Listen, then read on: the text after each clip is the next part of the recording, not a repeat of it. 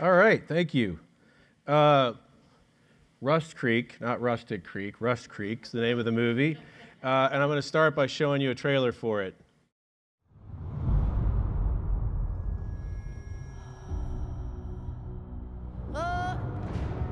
I'll take you someplace safe. My wife used to say, everyone we meet's a chemical reaction. They change us and we change them. Inside. And if there's trouble, run. Stay the hell away from me. Whatever you're into, you're gonna have to answer for it.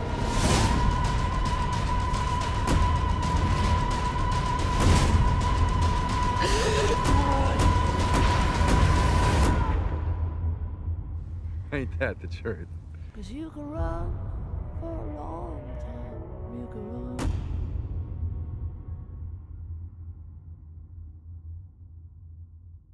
All right, so that's Rust Creek, and I'm Stu Pollard. Thanks again for having me. As Ben mentioned, we're going to have some giveaways afterwards. One of those things is a Rust Creek Blu-ray for those of you who actually still watch stuff on physical media. They also make great coasters. But we got quite a few of them. I got a nice deal with we actually got put out on Blu-ray, which in 2019 is a minor miracle for any film. But I'm a filmmaker, I'm a producer, I'm a bourbon enthusiast. I split my time between here. I have a house in the Highlands and Los Angeles, slightly different places. I have a small production company called Lunacy. And one of the things when Ben sent me this theme, which we'll talk a lot about today, I referenced our blog, which people give these talks and they reference books or whatever. I've never written a book. I've done a lot of teaching in my career, which we'll talk about, but I strongly encourage you to check it out because there's a lot of things that I found myself going back to and reading some of these posts on our blog to help me get through some useful information. At least I hope you'll find it useful today. But thanks again to Ben Terry for having me, to Ben Solee for suggesting this months ago, to Aaron Jones for getting me up here. A lot of really, really amazing people have preceded me on this stage, and given what an incredible bastion of creativity I consider Louisville to be, and I'm from here too, remember, it's a real honor to be here. So, Lost.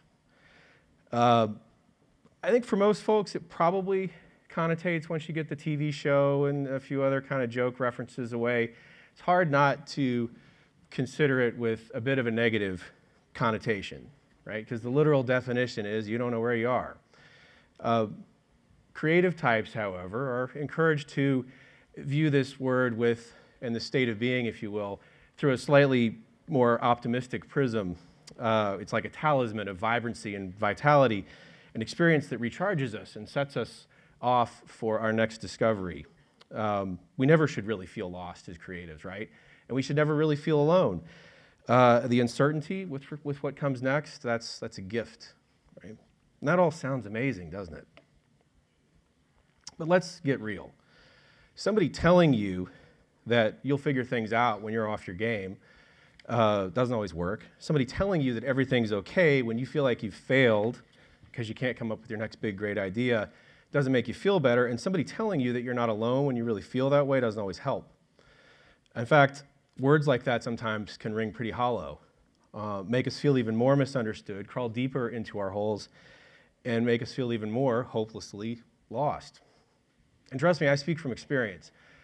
I can trot out an awful lot of accomplishments, many of which I'm very proud of, but there's days where I don't feel like I've accomplished that much at all.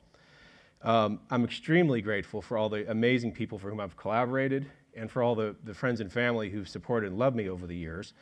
But make no mistake, there's been numerous low points, plenty of times where I've second-guessed myself, and more than one occasion where I not only felt like I lost my way, but I'd lost my mind. For those people who know me the best, when they hear the name of our company, they think that it might apply to me a little too literally. And if you're wondering why film might put me in that direction specifically, I'll show you how somebody once presented the stages of production to me. Enthusiasm, chaos, panic, despair, persecution of the innocent, promotion of the competent. We had a lot of production people stand up when Ben asked for that, so maybe a few of you know what I'm talking about. So I'm not going to glamorize being lost today as some oasis of uncertainty where you get to lounge around until inspiration strikes. I actually think being lost kind of sucks. And don't get me wrong, you're more than welcome to spend all the time you want on the road less traveled and coloring outside the lines.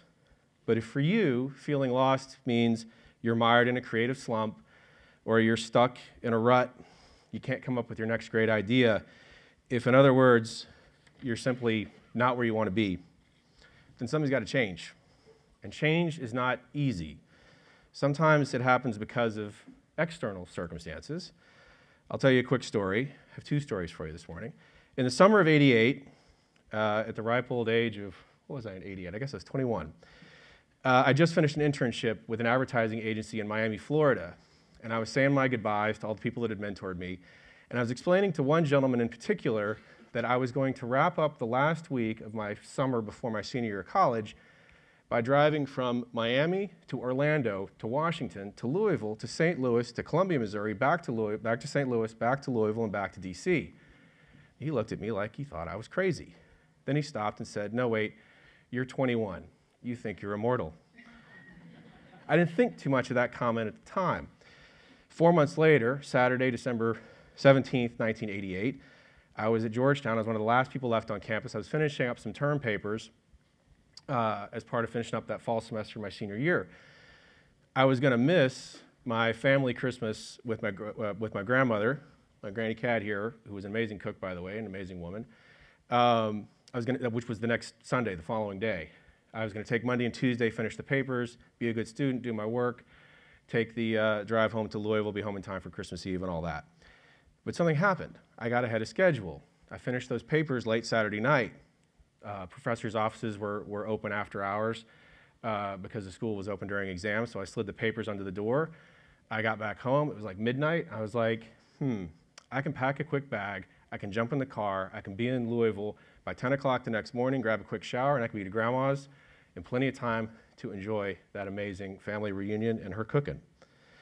Turns out this was not a good idea for a couple of reasons, not the least of which it never dawned on me that despite the number of times I'd done this drive in the 4 years I'd been going back and forth from Louisville to Georgetown, I'd never done this drive at night. So a town like this, Grantsville, which is in the middle of eastern Maryland, which sits on top of the Eastern Continental Divide, looks like this at night. Actually, that's the closest I could find on Shutterstock to recreating my memory. I realized about 2 hours into this drive, 3 hours into this drive, that I was in the middle of nowhere.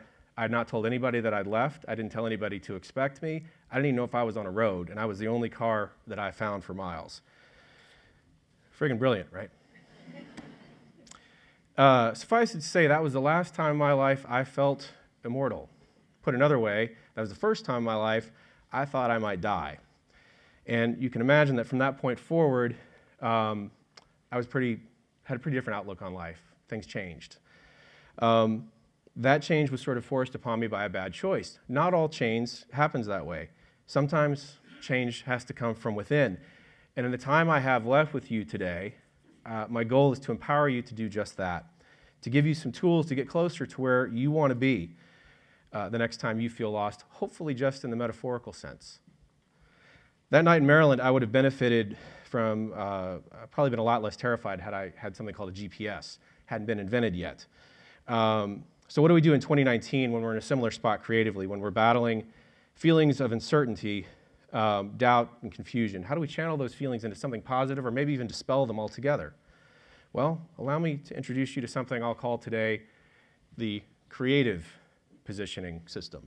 It's a set of customizable tools, tips, and life hacks I'm going to give you today that hopefully will help you find your way home creatively the next time you feel lost.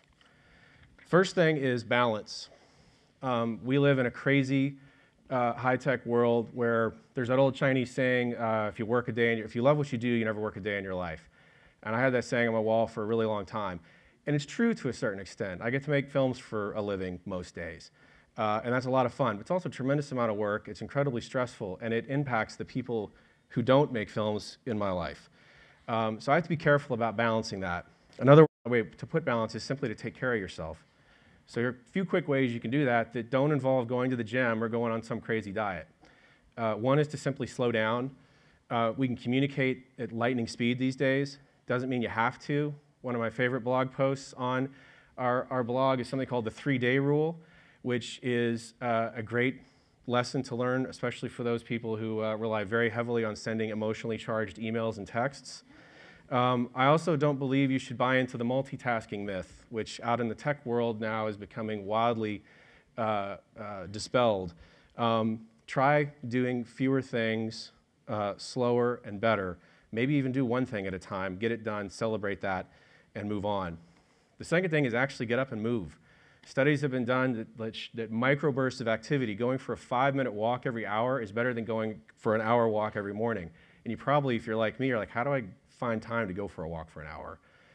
Set an alarm if you have to, but literally just get up and move, especially if you're married to a computer screen as a writer or a designer or something like that, or an editor. Third, get some sleep. There was an amazing article on ESPN recently about how NBA players cite one of their #1 health concerns is not physical injury, but sleep deprivation because of all the travel. I can see some yawns out there. Hopefully that's just not the content of the presentation. But the bottom line is, just like you can't do your best work when you're rushed, you can't do your best work if you're not fresh. So try to literally discipline yourself to get on a regular sleep schedule. It will mean sacrificing something else in your life. We'll talk about that in a minute. But Jen McGowan, who I still say is the hardest working person I've ever met in independent film, the director of Rust Creek, she said, sleep is my jam. And she went to bed at the same time every night we shot. She was the first person on set and was super, super charged every morning. And it's just, and how well she took care of herself is just one part of what makes her a great director. I'm willing to bet that if you take nothing else away from this presentation, if you make a concerted effort to take 2 weeks out of your life and get more sleep, you will get out of whatever creative rut you might be in. Now, if you're not sleeping, let's look at some reasons for that. Hey, we ready to go? All right, cool. Yeah, all right. Let's rock and roll. Let's do it. Okay? Yeah, I'm caffeine. It's cool. I'm cool. We're cool. I'm cool. What? Forget. Okay. I'm the most widely consumed psychoactive drug known to man in the world, worldwide. I'm bad. Just kidding. Sorry. Okay. I'm legal. I'm unregulated. 90% of American adults consume me every friggin' day. Okay. As my buddy Brandon Moynihan, you might recognize him as the gentleman who turned into Captain Obvious. That's him without the beard and the uniform. So caffeine, it's literally everywhere. I've had 4 cups this morning, so there's a little bit of do as I say, not as I do going on up here. But look, if you're having trouble sleeping, think about the things that you're putting into your body, and that includes something that's going to be sacrilege here in bourbon country, which is alcohol. There is this artistic cliche that, like, if I have a drink or some other mind-altering substance, it will free me to think. It will lower my inhibitions, and I'll cook up whatever great idea I have. I'm not here to lecture you on what you shouldn't and shouldn't put in your body. I'm a bourbon enthusiast. I introduce myself that way. But keep in mind, booze is a depressant and a diuretic. So if you're stuck creatively, again, think about, is it worth feeling that much more hazy the next morning versus how you feel right now going into your evening? And the last one that's going to affect your sleep is blue light, these damn phones. The advice here is simple. Sleep in a different room than your phone. Buy an alarm clock. Or go find the one that you threw away. And as long as we're on the subject of phones, let's remind it who's boss. You can always put your phone down and turn it off, right? Not airplane mode, not sleep mode, not vibrate. I wonder how many of you actually had the courage to do that before you came in here. If you didn't, I dare you. I dare you to turn off your phones. See what happens over the next 20 minutes if you survive. There will literally be text and emails waiting for you when you turn it back on. 4 big upsides slip there to unplugging. One is you'll live more in the moment. You'll pay more attention to what's going on around you. That might allow greater focus on whatever problem you're trying to solve, greater potential for imagination, daydreaming, and creative thought. You'll activate all of your senses. Those poor senses, taste, touch, and smell, are woefully neglected when you spend all that time on your phone. It'll help you take a break from social media, which we all spend too much time on. And you'll engage more with humans, people. So you might have a better conversation with that friend you haven't talked to in a while, or you might learn something about a coworker. You might even meet a stranger while you're in line at the coffee shop, God forbid. And friends, real people, real human connections, I think is something that we're all sort of desperately short on right now. And as creative people, we need each other. That's a big part of the mantra that we were introduced with. So that's part one, balance. Second one, break free of your comfort zone. Let's get you out of whatever rut you're in by trying something different. And I will tell you a second story about being lost. This one's more of a psychological version of it. In 2005, I had finished my second film as a writer-director. It was a film called Keep Your Distance, shot here in Louisville. And going into this film, I had very lofty expectations because my prior film, Nice Guys Sleep Alone, had done pretty well. We'd sold it to companies that you'd heard of, like HBO, and companies that you hadn't heard of in the year 2000, like Netflix. So I was pretty cocky going into Keep Your Distance. I made a couple of significant mistakes on that film, not the least of which is I took for granted that all the things I did right on the first one would break right on the second one. And it didn't work out that way. So by the time Keep Your Distance was running its course, I knew full well that it wasn't going to make its money back. And one of the things we have to do as independent filmmakers is own that. So I had to go to one of my largest investors, a very prominent businessman here in Louisville, and basically tell him, tail between my legs, you're not going to get your money back. Well, that's too bad, he said. But you told me it was risky, so I invested appropriately. As far as I'm concerned, you did exactly what your plan promised you'd do. My wife and I actually really enjoyed the movie, by the way, so you should be proud of what you did. This was not what I was expecting to hear. So as long as he was kind of on a roll, I said, do you have any advice for me? And he goes, well, did you learn anything from this experience? You spent like 2.5 years making this film.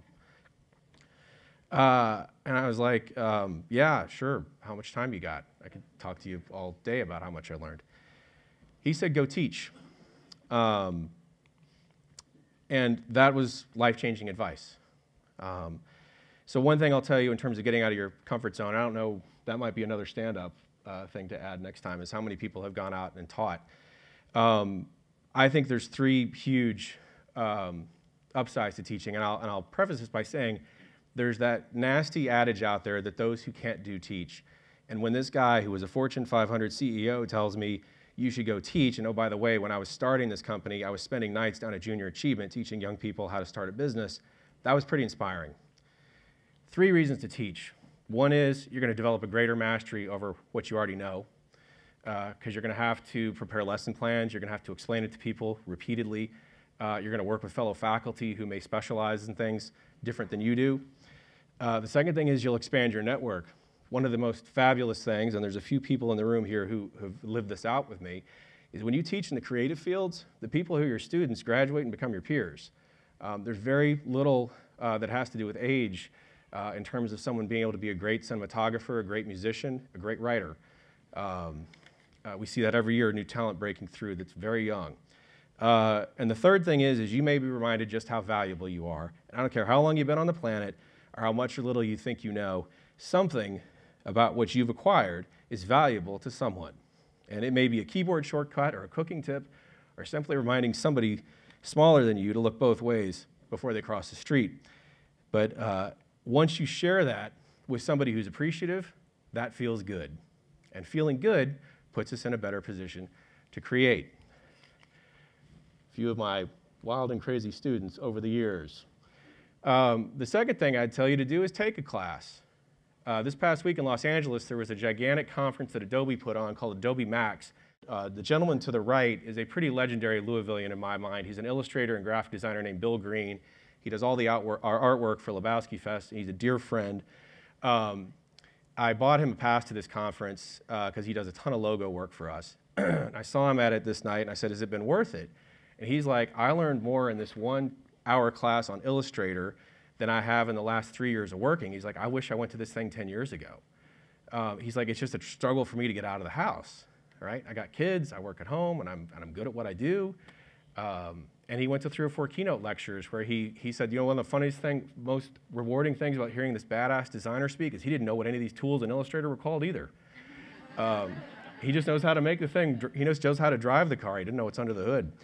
So, so don't be afraid to take a class, and it doesn't have to be in something you specialize in like Adobe. You know, take a cooking class, anything to get the mind started. We're working on it was so great that you played She's Gone, which I know for you is a song about loss. For me, it is a yacht rock song.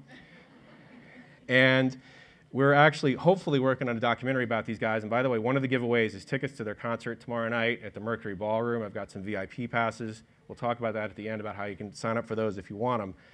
They put on a hell of a show. That's part of the reason we're making a movie about them.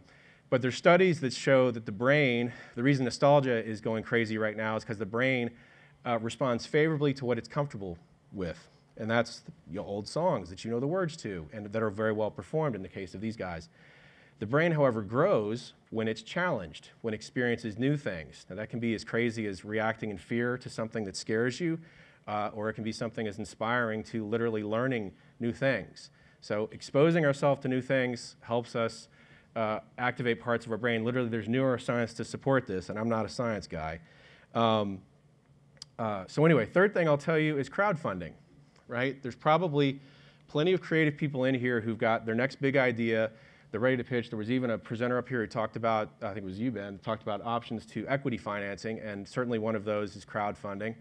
But I'm going to turn your perceptions of crowdfunding on its ear a little bit and tell you that what you should do is not so much think about how you're going to finance or just, set up your own campaign, but rather canvass all these sites, and there's lots of them out there supporting non-creative causes too that are very worthwhile.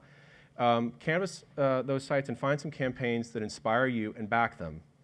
That's right, I said spend some of your own money on other people's stuff.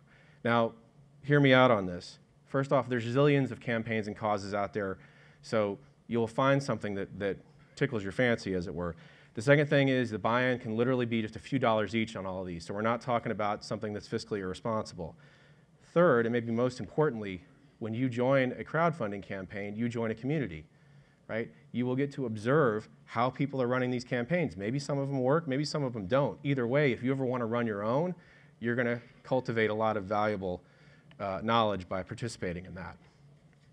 Last thing I'll say is get your hands dirty. Don't let being a creative person be equated to sitting in front of a computer or typing on a tablet. Go out, plant a tree, hang a picture on a wall, channel your own inner Nick Offerman, who apparently is an incredibly talented woodworker, but do something that's tactile, that lets you breathe some fresh air and get you away from the screen. And if you don't want to teach, and you don't want to do crowdfunding, and you don't want to build something, take a few minutes over the next few days and just look somebody in the eye and ask them how they're doing. Maybe it's a barista, maybe it's somebody volunteering here, maybe it's somebody who holds an elevator for you. But you'll be surprised how good you feel when you extend courtesies to other people. And again, if this is about getting unlost, as it were, putting some good energy out in the world is a great way to do that. We're almost home. Part 3, the final third of your creative positioning system, is your plan for uncertainty. As I said, I'm not going to glamorize uncertainty, but it's absolutely real and must be acknowledged. And as creative people, our careers are far more susceptible to it than others. So we can't avoid it. How do we plan for it? Well, Daniel Hill, an actor from Louisville who's had a tremendous year, we met him working on Rust Creek a couple years ago. I think he's booked 8 movies this year. He never knows, as do most actors, when their next audition is going to come. But he has a regimen. He always knows when he gets pages from his agent, a casting, or whatever, if they come at 10 o'clock in the morning or 10 o'clock at night, he knows he's going to be the most prepared actor in the room for that audition the next day. It becomes #1 on his priority list. And he does not waver from that. When you're a director, you start your day every morning on set with a shot list. A shot list is simply a list of what you want and need to make the day. But sooner or later, especially on independent film, and a lot of times in Louisville, the reasons the studios got built in Hollywood is it's always good weather out there. Something will go wrong that'll throw your day off, or maybe you'll just get some creative inspiration, want to do something a little bit different. So a shot list is a plan that allows you, it has everything you want on there and everything you need on there. Right? So if something goes off, you can sort of calibrate in the middle of the day and hopefully get home in terms of what you need. So in terms of how this translates to things we can do to plan for uncertainty, the first thing I'll tell you is come up with some productive routines. Developing healthy creative habits will help you consistently produce. Julie Cameron, in her book, The Artist's Way, says you should just get up every morning and write 3 pages of stream of consciousness, right? Just so you're generating something consistently, right? Using that muscle, right? Putting something out. Any good writer out there knows that the key to writing is rewriting. So understand that, and you need to pick your time when you do this judiciously, and I don't need to tell you the mornings are a hell of a time to do it, right? That's when the fewest distractions exist. Set some goals. You can't hit what you don't aim at. Just be careful that these goals are passion infused. We need to be pursuing something that we love. If you're not, if you're pursuing financial, if you're pursuing, I want to live in a bigger house, or I want to be more popular, or be more famous, all those goals are byproducts, hopefully, or can be byproducts of a goal you achieve doing something you love. If you pursue those solely, I've found there's a lot of people in my life who've pursued them that they end up being kind of empty doors once you get there. On the subject of being happy, and on the subject of playlists, I didn't know where to put this part into my presentation. So for those of you who believe in the power of music to change your mood, I thought it'd be fun to crowdsource today and give you a place on our website where you can go and put down any songs that you think are your happy songs, or songs that you just think are awesome and get you out of your funk. Maybe it's a driving tune, whatever. lunacyproductions.com/songs. We will send you I'll send Ben the list and he can distribute it to you later. There's no segue here, I just didn't know where to drop this in. The last thing is cultivate your community. Your community is made up of where you spend your time and who you spend it with. And choose wisely. We accumulate things like fans and likes and subscribers like currency these days, but none of those really have any significant degree of depth. You only need a handful of people from which to base to create a great foundation of your community on. And that might be a coach or mentor to hold you accountable, a friend who can give you, or a colleague rather, who can give you great feedback on a piece of material, and a friend who will always be there for you when you need them. As to the where, I've been fortunate to live in places like New York and LA and DC, but Louisville's always been the place where I've been able to create. Whether it's working with great crews on Nice Guys Sleep Alone, Keep Your Distance, or Rust Creek. There's a number of Rust Creekers here today, by the way. Kentucky's been an amazing place to not just create, but also to bring the work back and share it with the people who helped us get it made. So I wanted to show just a few clips from some of the films we've made here as part of as a wrap-up, as just sort of a thank you to the creative community here for all we've been able to accomplish. Good times in Brooklyn at the brewery with my friends. I like to try those seasonal blends. In the distance, a subtle hum. Oh, can you hear the wires? Oh, they're coming through the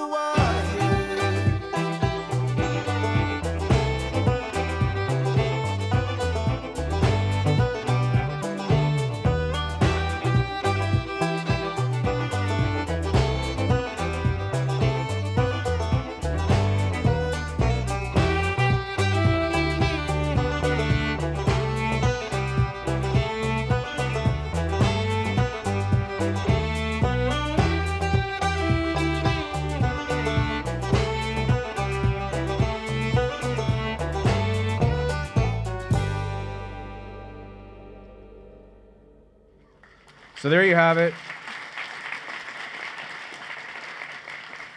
That is my attempt to not just provide talk, tell you it's going to be okay, but to actually give you some actionable stuff to try to get you back on track when you're lost.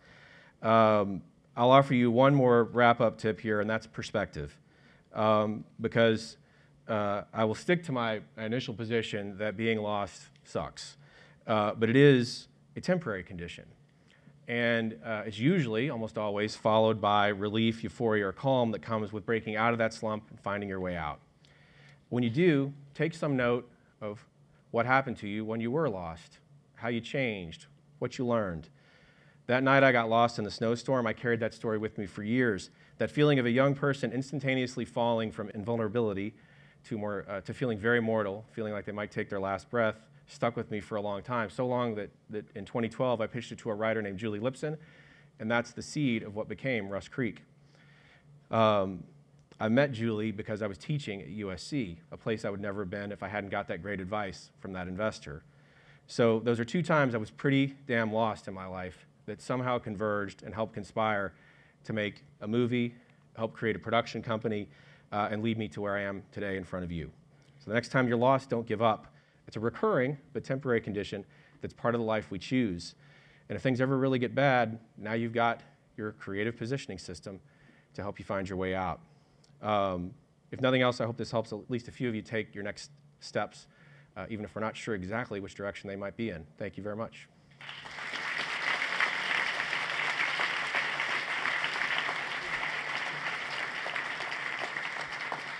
So we're going to move into like a Q&A time. And the first question that I kind of want to kick off with you is, how would someone even start doing a film or producing a film, or where do they even go to get started? I'm just curious to hear your thoughts on that. A few different places. One is Dean Otto is around here somewhere. Come and see these movies that Dean is programming at the speed, like Parasite. It's probably going to be nominated for a Best Picture Oscar. Second thing is I'm on the board of the Louisville Film Society. I strongly encourage you to check that out. We throw mixers all the time and get people together who have common interests. I show those crew pictures from those 3 films, Nice Guys, Sleep Alone, Keep Your Distance, and Rust Creek. Those are the 3 that I had the biggest hand in, because it really does take a village to get these things made. So the biggest thing I tell you is, and part of the reason I wanted to come here, and I believe in what you're doing, is it's a community that gets films made. So you can't do it by yourself. And that starts with how you get the ideas developed, all the way to the money, all the way to the physical production, to test screening the thing for people. So just don't try to do it by yourself is the biggest thing I'd say. Talk to people of similar mindsets. What questions do we have out in the audience? Micah, why don't you kick us off? My name's Micah. I'm pretty popular, Louisville, well-known person, pretty famous myself. I know a lot of people feel like I do. And I just want to know about how you ever done any film in Hollywood, or whether all the stars here, or what you ever done anything like that in Hollywood or somewhere like in big city like New York, place like that? Can you explain to me about that? Sure. I think the question was, have I worked outside of Kentucky on bigger films like studio films? The answer is sort of yes and no. Certainly worked on plenty of films that haven't shot in Kentucky. We've made plenty in LA, we shot a few in New York, have shot a few in other cities across the country. Have never made anything outside the country, hope to someday, and have never worked in the studio system. Also hope to someday, but we've come close a couple of times, but have not done that. And part of being an independent filmmaker is there's at least a little bit of stubborn blood in my veins, which means you don't like waiting around. You like kind of making your own luck. And some days that's a good thing, some days maybe not. Are there any common mistakes that you see happen time and time again by young people getting into film? I would answer that question the same way I answered the teaching thing or the learning anything. There's a zillion of them. I think the biggest thing is people get in too much of a hurry to start shooting. Or they shoot before they have all their money. They don't prioritize sort of having all the pieces in place they need before they start. And I think they underestimate the importance of how a good piece of material is essential to making a good film. That's one of the biggest mistakes I made on my second feature is when I say I took certain things for granted, one of the biggest one was my first film was based on a bestseller. It wasn't a literal adaptation of that piece of material, but I went out the next time and tried to write my own thing. I don't think Keep Your Distance is a bad film by any stretch of the imagination, but if I had to do it over, I probably would have started with a piece of source material and adapted again. Other questions? Hey, Stu. I've been thinking a lot this week about what Marty Scorsese wrote in the New York Times. I don't know if you saw that and sort of that conversation. And I know a lot of younger people are really prone to kind of engage with the film industry through Netflix and streaming things. And I'm interested in your opinion as an independent filmmaker on what us younger people and people who may not be as familiar with the traditional film industry can do to promote independent film and just the greater cinema as a whole. Look, I think for young filmmakers, it's great to aspire to get your work seen on a big screen. Rust Creek was released in 23 markets. That's the most any of my work's ever been released in. That's a little bit of marketing, and a great job of it on the part of our distributor, because we didn't play multiple multiplexes in each of those markets. We played we played the Village here for 3 weeks. That was one of our most successful markets. The reason that the distributors put movies in theaters these days is to get reviews, and also to drive performance on the online platforms. That's where all the money is now. So I think that the idea is, at the end of the day, if you're a storyteller, you want as many people as possible to see your story. And I think we're at an age now where it's like it really needs to be by any means necessary.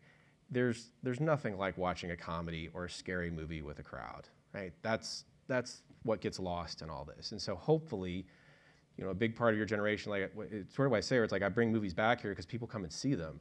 It's like that's a big part of what completes the circle for me. So I think if you all can be committed to going to see movies in theaters, like here at the Speed, it's like as long as the screens are there, there'll always be a chance for great work to shine through and get seen on the big screen. So I don't know if that fully answers your question, but that's a stab at it. Any other questions in the audience? Yeah.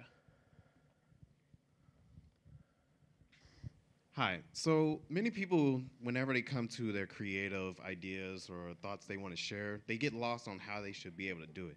And one of the best ways is to express it through films or photography and all that. So I was curious, what made you get into the whole industry? What's your name? Anthony. Anthony, you all ask me questions that are like, you're going to get way too long answers. And the clock stopped. I kept looking at this presentation. It was the time of day, not how long the presentation had gone. So I was like, I lost all sense. I got lost up here presenting. I hope it didn't go on too long. The random thing is, Anthony, I got into it for no reason visually. I got into it via radio. Like I spent a lot of time in my room as a kid by myself. Both my parents worked and were split up at the time, and I wasn't good at sports. So this was in the 80s, so I didn't have a video camera yet. I aspired to get one. But that's when I started creating. So I made a lot of sound effects just with my voice and was daisy chaining tape recorders together just to make stuff. And my high school class became my first audience. And that was the first time that I made something that I got a positive response to. They said, oh, you should try making more of this. So that's how it started. In terms of the visual presentation, it didn't really click for me until I got to film school many years later. And one of the quickest things I learned at film school was, and this gets back to the collaborative nature of it, is like, I know what I'm good at, and I saw what some people could do visually, and I'm like, holy cow, I need to partner with those persons, because there's no way I can ever make a camera make something look as good as that person just did, right? So again, I don't know if that does a great job of answering your question, but I think a lot of it is kind of follow your heart, create what speaks to you, and if you feel like you need an assist in some area, partner with somebody who's strong where you're weak, and that'll make your presentation stronger. If you're a strong visual person, we were talking before the thing started, like sound there's Dean's gone, but hey, Derek, when is Midge's movie showing? November 22nd. Is Making Waves? There's an amazing documentary that will get nominated for an Oscar made by a USC professor called Making Waves. It's all about sound design in film. And it is an unappreciated, unloved aspect of filmmaking, and this movie will make you cry. It is so well done and so appreciative of how good sound. It's like a shot being out of focus. You get irritated when shots are out of focus. You also get irritated when there's bad sound. Like when there's good sound, you tend to not appreciate it as much. But it's so important, and so if you find a good sound person, if you're very talented visually, that'd be another way to, I'd say, to greatly enhance your visual presentations. One more question. Hi, I know we met this morning. My mentor is working with some LiDAR technology, and so to bounce off of what you were talking about visually, I was curious to see what you think about LiDAR and VR in the future of movie making. I know that for Kentucky Karst Conservancy, they've used LiDAR to map caves, and that you can actually go through, because I'm afraid of going into the cave. So what do you see about that kind of technology in the future of movie making? You mean like augmented reality and virtual reality and all that kind of stuff? Look, it's here. It's not my area of expertise. So all I can tell you is it's not going to go away. There's too many people who've got too much invested in it. And there were a few people, I did not go personally, so this is secondhand, but there were a few people who went to this this Adobe conference and started saw some demos of what's coming in terms of augmented reality, it's not just going to stop at our entertainment experience. Like, there's going to be glasses you can wear that will turn your picturesque backyard into your Netflix queue. And so that's, again, I don't mean to deflect the question. You might want to let one more get asked, because I don't feel like I'm totally qualified to speak on that, other than the fact that it's coming, and there were more presenters at this conference on the trade show floor. I had no idea what they did, right? There's just so much work getting done in the gaming space and the VR space and the AR space. It's intense. I'll ask you one more. And I think the potential is probably limitless. Somebody's probably in this room saying, I'm sleeping well, I'm moving, I'm teaching, I'm ready to make a film. Pull the curtain back and tell us, if I was going to do a short film, 15 minutes, what budget should I be raising? If I'm going to do a feature film, how much should I be raising for a feature film? Just a rough estimate. Impossible question to answer having not seen the script, but the easy way to answer that is to simply say, on the short film, you're probably not going to make that money back regardless of what happens. So you should just spend whatever you think you can responsibly raise. Crowdfunding is great for that because it is transactional by nature. You have to give whoever's contributing to your campaigns usually something tangible in return for what you raise. But just be responsible. Don't overspend. I'd say the same thing is scalable on the independent film level, with the exception that if you can create elements of the package that's going to go out and potentially finance the picture that allow you to operate at a larger budget, then by all means you can raise that money. But it's extremely difficult to get a return on investment when it comes to independent films. So part of the way we've been successful at it is to make sure it's just what that guy said when I met with him 15 years ago. Look, don't invest more than you can afford to lose. So for anybody out here who's considering an independent film investment, it's like, invest at a level where you're doing it not as philanthropy. Hold the filmmaker's feet to the fire like you would any startup investment. Make sure they have a plan for how they're going to monetize the product when it's done. But don't put in thinking it's going to be all wine and roses, as they say. Well, thanks so much, Stu. This was super helpful. Give it up for Stu. Thank you. Hope it was useful.